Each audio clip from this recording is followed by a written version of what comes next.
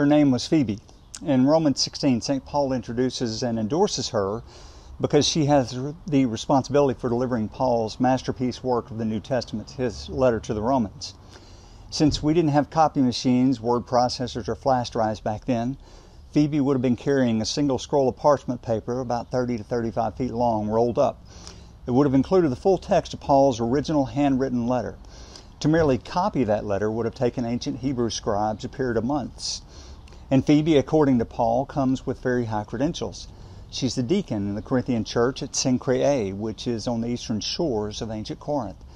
Not only a deacon in that church, but during Paul's time in Corinth, Phoebe helped him in many ways. But if there is something almost as important as her delivering the letter, it is Phoebe's work, which according to many was one of the earliest instances of a Christian nurse. In my visits to Liberia, West Africa, I've spent much time at the Methodist Mission Station, where the hospital, school, and clinics, and even a school of nursing all date back to the early 1900s. Methodists there also partnered with the Lutheran and Episcopal churches to found another hospital in Liberia's interior, in a town that church leaders named Phoebe, after Phoebe in Romans 16. Similarly, schools of nursing across America and many parts of the world have been named for Phoebe because of her story. Now, while Phoebe's story has stirred debate over her title of deacon, and some have questioned her being a nurse, I want to notice how her connection between faith and life changed history. For Phoebe, the faith of God's grace in Jesus Christ is perfectly written out in Paul's letter to the Romans.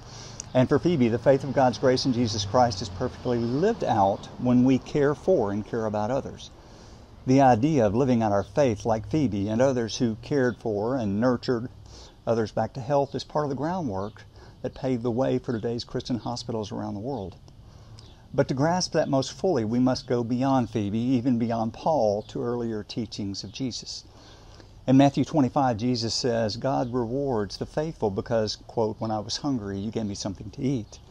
When I was a stranger without a home, you welcomed me in. When I was sick, you took care of me. Jesus and the New Testament writers speak of many things that God's people do to help others sense God's abiding presence and love, just like we talk about and sing about.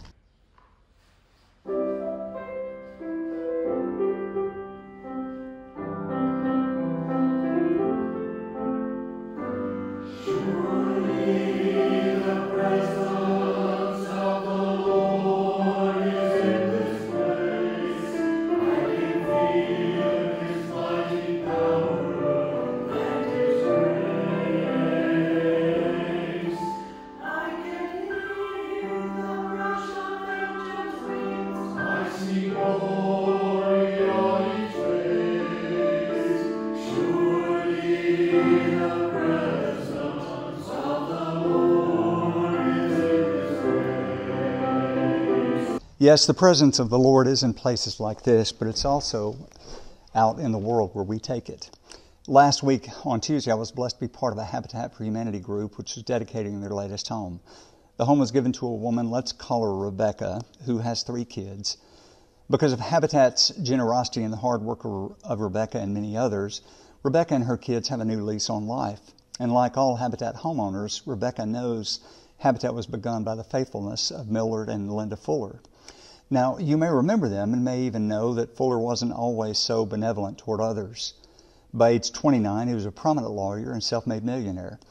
Because that wasn't enough, they searched for meaning and direction at a place called Koinonia Farms.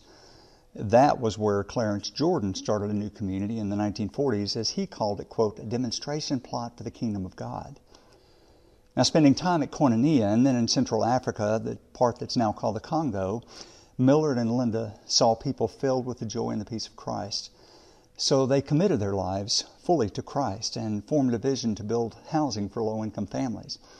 Since Habitat began in the late 1970s, it now operates in all 50 states, over 70 countries, and has helped over 35 million people construct, rehabilitate, and preserve homes.